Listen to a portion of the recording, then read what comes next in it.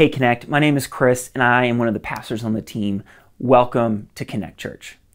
If you're new to our community, I'll tell you a little bit about who we are and how you can be a part. We exist as a church to connect the disconnected to a growing relationship with God. Because if you want to grow spiritually, you got to connect with God, His community called the church, and His purpose for your life. Otherwise, you're just going to feel empty, lonely, purposeless.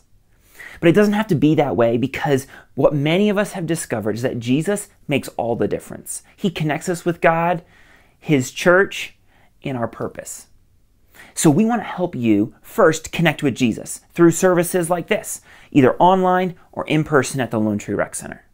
Second, connect with people by joining a community group where you can grow in your faith alongside some friends. And third, connect people with Jesus by serving and sharing your story with others.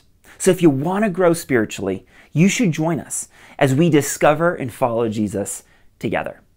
And the best way to do that is by joining a community group. You tuned in on an awesome day because today we're kicking off our groups registration for the winter session of community groups. The groups will actually start on the week of January 24th, but you should sign up for a group today so you don't miss out when that comes around. When you show up to group for the first time, here's what you can expect. You'll begin to meet some people who will become friends. You'll discuss the passage from the weekly message and how it applies to your life. And you're going to be a part of a community that supports one another through the highs and lows of life. If you want to join a group, you can find one either online or through our app, and you can just shoot the leaders an email letting them know that you're interested in joining the group. Now, if you don't have the app yet, you should totally download the app, because it is not just the best way to find a group, it's also a great way to access the weekly study guides, communicate with your fellow group members, and so much more with everything else that's going on around Connect. Last week, Tyler did a phenomenal job wrapping up our spoken series, which means this week we get to kick off a new series. To begin the new year, it's called New Thing. And in this series, we're going to look at what the wisest man who ever lived has to say about our search for a new you, new friends, and new purpose. We're going to look at the book of Proverbs, and we're going to discover answers to questions that we all wrestle through in life. And I'm excited to tell you more about it, but let's do this before we jump in. Let's pray and ask to hear from God through the message. Lord, you're so good. Thank you for an opportunity to open your word together now. Holy Spirit, will you please speak through me and help us discover the identity that you have intended for us. In Jesus' name, amen.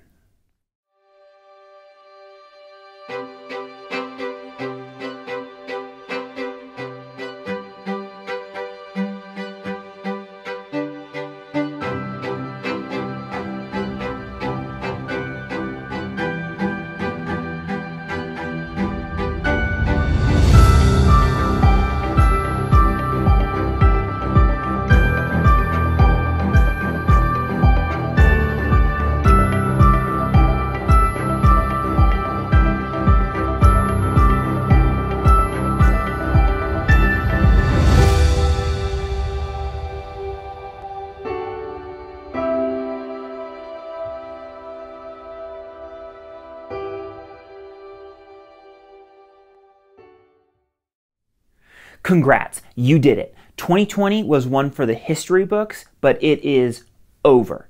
And it's safe to say that all of us hope that 2021 is a better year than last year.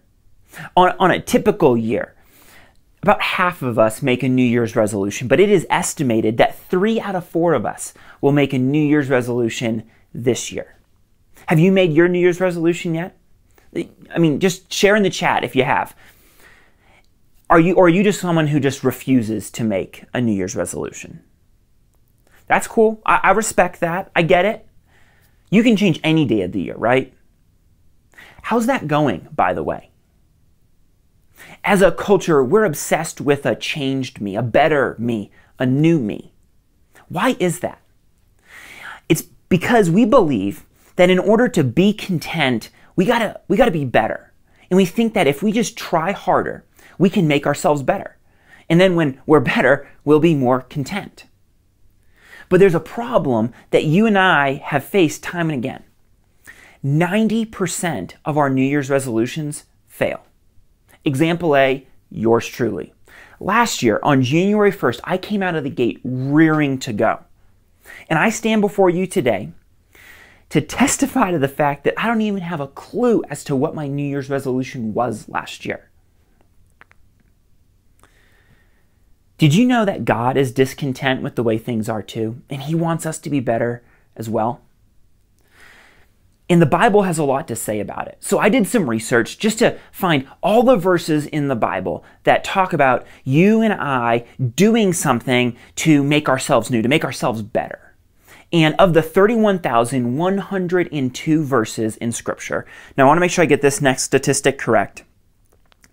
0 talk about us doing something by our own willpower to make ourselves better. 0. Well, that's a bummer. Like, what are we supposed to do? Just pull ourselves up by our bootstraps and try harder this year? Come on, we know that's a flawed approach because that's what we've done every other year. And year after year, we get the same disappointing results. Friends, as we stand on the doorstep of 2021, we have a decision to make. Are we going to try the same approach that we've tried every year? And are we going to try to will ourselves to be a better person? Or are we open to a new approach, to God's approach to a new you? We've tried our way. What do you say we at least explore God's way and see what He has in store? I mean, you know the definition for insanity, right? Doing the same thing over and over and expecting different results. Well, you're smarter than that. I just know it. And because of that, let's do this. Let's see what God's way is to a new you. And to do so, we're going to start in Proverbs 3, verses 5 through 8. So if you've got a Bible, you can turn with me there now. And then what we'll do, once we get the framework for how we should think about things, we're going to then go to Ephesians 4 to flesh things out more. All right? If you need a Bible, you can follow along in our app. You can access both Proverbs 3 and Ephesians 4 right there in the app, where you'll also find a place to jot down notes. As you're getting there, let me tell you a little bit about who wrote Proverbs. You see, I called him the wisest man to ever live, and that's because he is. You see, King Solomon was the king of Israel about 3,000 years ago, and God gave him an unprecedented opportunity. God told Solomon that He would grant whatever he asked for. Now, Solomon wisely asked for wisdom, and God gave it in abundance. In fact, there were other leaders of other nations who would come and seek out Solomon to gain from his wisdom. And today we get to hear from Solomon about God's way to a new you. So check it out with me in Proverbs 3, verses 5 through 6. Trust in the Lord with all your heart and lean not on your own understanding. In all your ways, submit to Him and He will make your paths straight. Do not be wise in your own eyes. Fear the Lord and shun evil. This will bring health to your body and nourishment to your bones. These verses are more than just a cliche graduation gift. In these verses, we see the promise and the prescription of God to a new you, a better you. And it's simply this: go the wise way and submit your way to God's way. This completely flips the conventional way of thinking on its head, because what the world tells us is that we just need to try harder if we want to be better. But here, Solomon anchors our self-improvement, our brighter future. He anchors it in God's way, not our way. We all want to change. We want to be better. So the question is, are you trusting your way or God's way to a new you? Sure, we want to be fit. We want a good financial situation. But more than that, let's be real. We want to be known as honest people. People who have integrity, who are generous, caring, kind, compassionate, forgiving. And if that's the case, we have to ask ourselves, are we trusting our way or are we trusting God's way to the new you we all desire? What is God's way anyway? Well, to find out, let's turn to Ephesians chapter 4 and pick up in verses 17 and following, because here we get to hear from somebody who gets transformation. His name is Paul, and he formerly was persecuting Christians with great zeal. But he met Jesus, and it changed everything for him, because then he went on to be the greatest missionary the world's ever known. He gets the change from old to new. So let's see what Paul has to say about God's way to a new you. Now in verse 17 of Ephesians 4. So I tell you this and insist on it in the Lord, that you must no longer live as the Gentiles do, in the futility of their thinking. They are darkened in their understanding and separated from the life of God because of the ignorance that is in them due to the hardening of their hearts. Having lost all sensitivity, they have given themselves over to sensuality, so as to indulge in every kind of impurity, in their full of greed. Not knowing God in the life that He offers, these people had, back then, they had just given themselves over to sensuality in every kind of impurity. They're full of greed. Does that sound like anyone or anything you've seen today? It's interesting, whether it's first century Ephesus or 21st century America, the cultural bent towards sexuality and finance is the same. And here, Paul addresses this group of people he calls the Gentiles, a term that he uses in this passage to describe people who don't know Jesus. They aren't believers in Him. And he contrasts that with the way of believers, followers of Jesus. In the fulcrum that determines the difference is what he highlights next. Now in verses 20 and 21. That, however, is not the way of life you learned when you heard about Christ and were taught in Him in accordance with the truth that is in Christ Jesus. So for those of us who have RSVP'd yes to Jesus' invitation to follow Him, the scales have been tipped. We are different than the way of the world. We're different from the way of the Gentiles, as Paul would say. And it is through Jesus that God makes us new. Now, in verses 22 through 24, you were taught with regard to your former way of life to put off your old self, which is being corrupted by its deceitful desires, to be made new in the attitude of your minds, and to put on the new self, created to be like God in true righteousness and holiness. This language of putting off the old self and putting on the new self, it's language of changing clothes. And when we are clothed with Christ, we're no longer recognizable by our old way of life. We're made new. Legend has it that the great St. Augustine, who wrote the historic work Confessions, a staple in Christian literature even today, before he came to Jesus, he actually lived with a prostitute. I know, right? Probably playing board games at night. And when he comes to Jesus, he's saved, he recognizes this new life in Christ. It's said that he was walking down the street one day when that same prostitute saw him and called out. With his eyes fixed ahead, he just kept walking. She runs after him and calls out again, "Augustine, it is I." To which he responds, "I know, but it is no longer I." Being made new isn't something we do. It's something, or should I say someone, we put on. And the reason we should look to Jesus more than anything else the world is selling us to be made new is because Jesus does new. From the beginning of time to the end of time, Jesus does new. It's His thing. Paul elsewhere summarized it this way in 2 Corinthians 5. He says this, "Therefore, if anyone is in Christ, the new creation has come. The old has gone, the new is here." It doesn't get much clearer than that. The old has gone, it has passed away, and the new is here. So, what if we tried things God's way? Like, we know our way, we're familiar with that, but what if we tried God's way to a new you? What could we expect then? Well, would it be a fit body, a padded bank account? Maybe. Because here's the deal, following Jesus isn't just better, it makes us better at life. But, and this is a big but, as we see in Ephesians 4, that's not the goal. That's not Jesus' primary motive in making us new. What does Paul say? He says, the Gentiles chase after these things in the futility of their thinking. We're not going to chase after anything in the futility of our thinking. So let's see what he wants to do in us. Because really, whether or not we do know Jesus, you and I both want to be known for more than our weight in our bank account. I mean, when was the last time you were at a funeral and somebody got up and celebrated the person's fitness level or their finances? Or their exciting lifestyle or even love life, for that matter?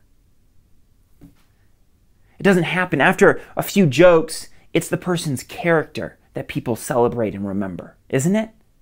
Well, let's hear what God wants to do in us, how he wants to make us new in the character qualities that'll result in. Check this out. Back in Ephesians 4:25 through 32. Therefore, each of you must put off falsehood and speak truthfully to your neighbor. For we are all members of one body. In your anger, do not sin. Do not let the sun go down while you are still angry. And do not give the devil a foothold. Anyone who has been stealing must steal no longer, but must work, doing something useful with their own hands, that they may have something to share with those in need. Do not let any unwholesome talk come out of your mouths, but only what is helpful for bringing or for building others up according to their needs. Then it may benefit those who listen. And do not grieve the Holy Spirit of God, with whom you were sealed for the day of redemption. Get rid of all bitterness, rage and anger, brawling and slander, along with every kind of malice. Be kind and compassionate to one another, forgiving each other just as Christ in God forgave you. How cool would it be if on your funeral day, people got up and celebrated you this way? It's kind of a morbid image for a New Year's sermon, I get it, but just track with me for a moment. Your neighbor gets up and they start to celebrate how your neighborhood was a better place because you lived there. You were honest. And after they sit down, your spouse or your best friend, they take the mic and they rave about how you always sought peace when conflicts arose. You never let the sun go down while you were still angry. You didn't even erupt in anger when you felt tempted to do so. Next, your boss comes to the front and they talk about how you never stole from the company. While others were browsing social media on the clock, you were problem solving the roadblock before the team. Someone from your community group takes the mic next and they talk about how you gave sacrificially. And what you didn't know at the time, your giving actually influenced them to start giving to others too. When they sit down, someone else from your group comes up and they share how you were always encouraging. It wasn't gossip that seasoned your speech. It was encouragement that characterized your words. Always building other people up. Then your kids line up. And your first shares how the memory that seared in their mind was that you would get up before everyone else in the family and you would pray and read your Bible every day. Then when your oldest sits down, your youngest stands and shares how you always responded with grace and mercy. Like when they rebelled that one time, okay, the many times they rebelled, you responded with such grace. As the audience listens to account after account, story after story of your life, the common threads become clear. You were kind, compassionate, forgiving, because Jesus forgave you and made you new. Well, good news. Today's not your funeral, which means there is still time to be made new. And what better time is there to become a new you than at the start of a new year? So as 2021 dawns, what do you say? What if we experience God's way to a new you? Maybe you're at the point in your life where you have tried things your way and you're desperate. Change is not occurring at the rate in which you hoped, and you're like, I've got to do something different. So you're ready to just throw your hands in the air and cry out to God and say, fine, I'll try it your way. If that's where you're at, I want to encourage you, surrender is exactly where you need to be. When we call out to God, he hears us and he meets us right where we are. And he changes us into the person that you and I were designed to be. But maybe you've been following Jesus for some time. Like you decided to follow him a while ago. You were made new in God's eyes then, but you've been trying to functionally make yourself new, functionally improve, make yourself better, change. You've been trying to do that by your own willpower. And that process of being made new over time is what the ancients called sanctification. It's the leg of our spiritual journey from the time that we come to Christ, where we're made new in God's eyes. It's an instantaneous thing. Jesus washes us clean. We are righteous. We are pure in God's eyes. But what you and I both know is that we still live in this fallen world and we still struggle with sin. So we still blow it at times. But what's amazing is we're supposed to be transformed to become more like Christ in our actions, in our way of life. That's the sanctification process, where we're functionally being made new. Now, having been a Christian for a couple decades now, here's what I've noticed about this sanctification leg of the journey. That while I rely on Jesus to save me, I all too often look to myself for my own sanctification. Can anyone relate? I'm not alone in this, am I? We look to Jesus to make us new, to save us from our sin, and then we try to change ourselves. Like if I were to say it this way, we look to Jesus because we can't change ourselves. And then we try to change ourselves to become like him. Huh? But that doesn't even make any sense. And yet I've done it, and you've done it. Paul even did it. And elsewhere in a letter he wrote to the Romans, he shares that the antidote to this problem, the answer to this thing where though we are saved, the way we're sanctified is actually the same way we're saved. You see, you have to live into this simple reality. The gospel doesn't stop. It continues.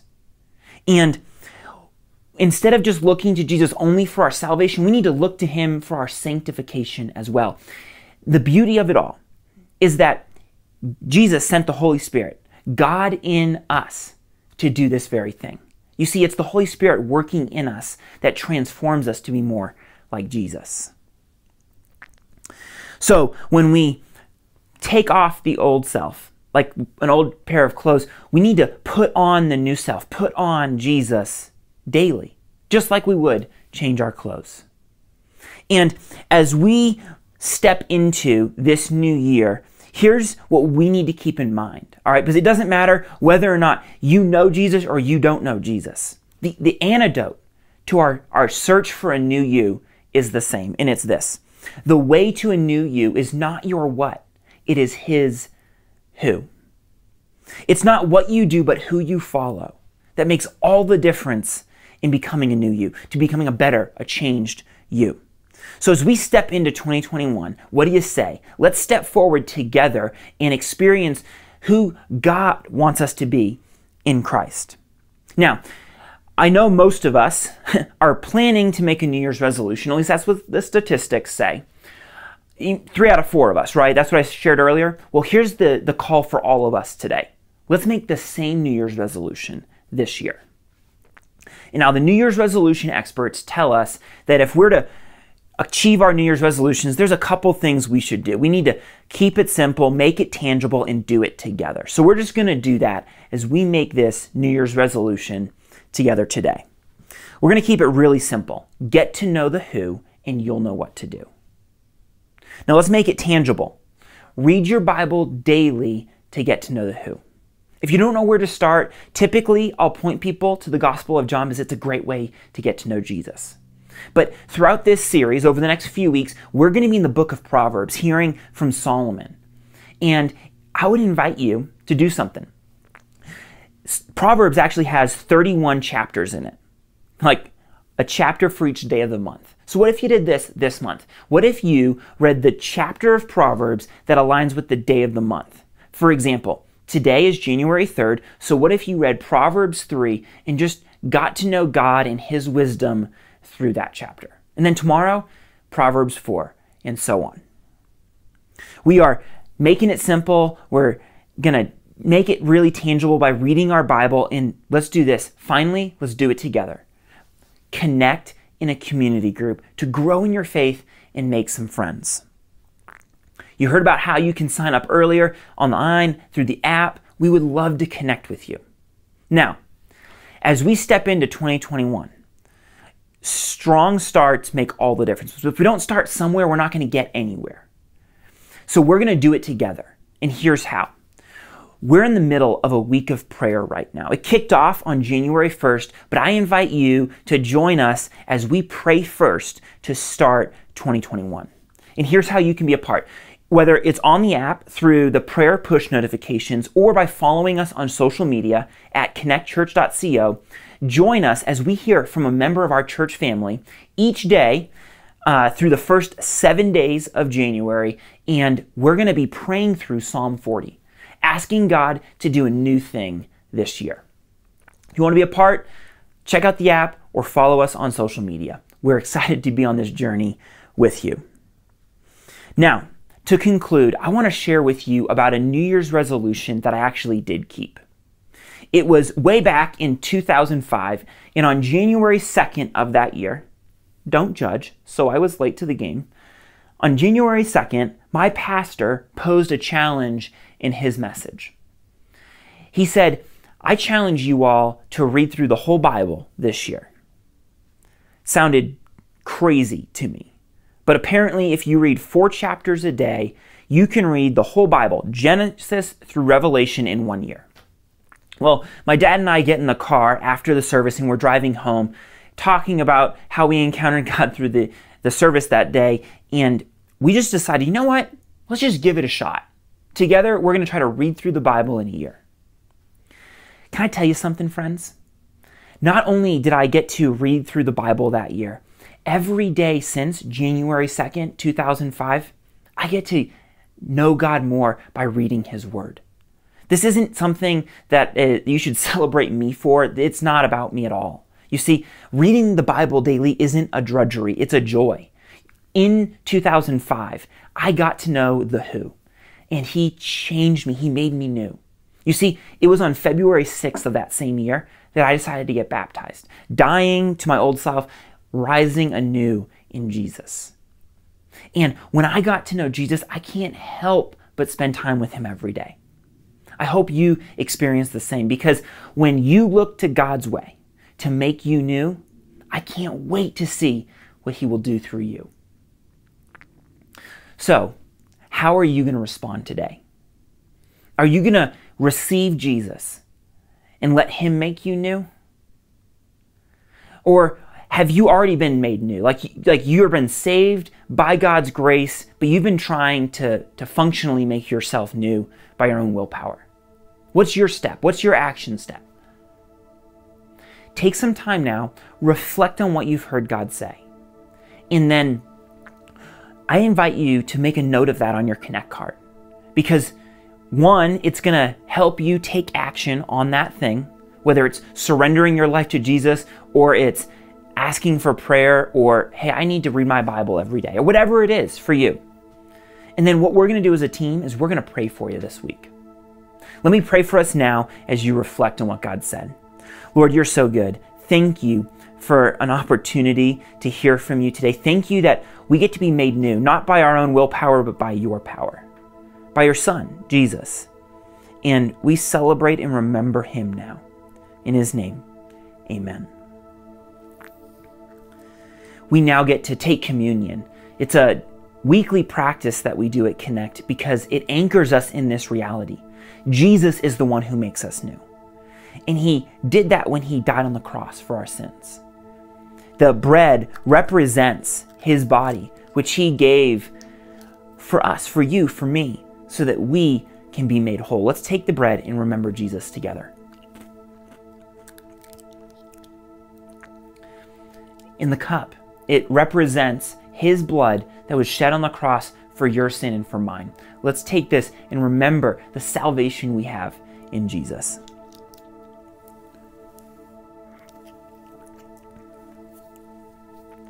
So at this point, we get to give back to God through the ministry of Connect. And I got to share something with you. It was a video that Justin texted me just a couple days ago. Justin is the lead pastor of the local church. So, little backstory. The local church is the church plant in Arvada that we gave our entire opening day offering to this past fall to help advance God's mission through them. We did that for a couple of reasons. We did it because we dream of a Front Range where everyone is connected with God, the church, and their purpose. And we know that it takes an all hands on deck, a united effort to share Jesus with the Front Range. So we gave sacrificially to advance God's mission through them. And Justin was blown away by your generosity, and he wanted to share that with you. So check this out. Hey, Connect Church, this is Justin McKay from the local church. We're a church plant in Arvada, Colorado, specifically in Old Town. And you guys were so generous on your launch Sunday this past fall to give us a gift to help us launch into the new year. And I just want to say thank you. That was incredibly generous, and your generosity has inspired us as we start as a church plant to be just as generous in 2021, to be open-handed with what God gives us to others. And so thank you so much. We've already given to one church plant here in Denver, Colorado because of your generosity and your inspiration for us to do the same. So thank you so much. We believe in you. Pastor Chris and his team are doing a great job, and we know that we can do a lot together as we partner together in God's kingdom, and as two church plants, we're better together. And so thank you so much for modeling unity and generosity. You guys have inspired us to do the same going forward in 2021. Thank you again, Connect Church. We're rooting for you. We believe in you, and we can't wait to partner in more ways in the future. Happy 2021. Thanks, guys. I love being part of a church family like Connect, where we give sacrificially to advance God's mission through other churches and other causes in our area. Because we're all on the same team, and we want people to know Jesus, and we're not going to stop until everyone does. If you want to give and be a part of what God's doing through Connect, you can do that by giving online, through the app. You can even text CC Lone Tree to 77977.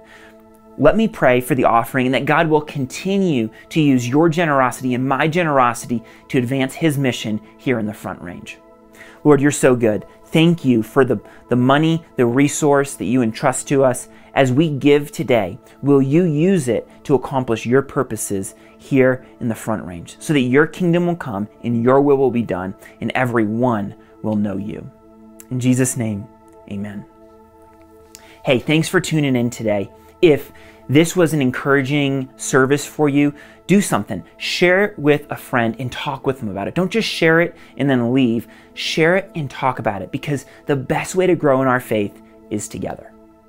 And to that end, if you decided to follow Jesus today and you'd like to pray with somebody on our team, you can hit the live prayer button and somebody from our team is ready to respond and pray with you.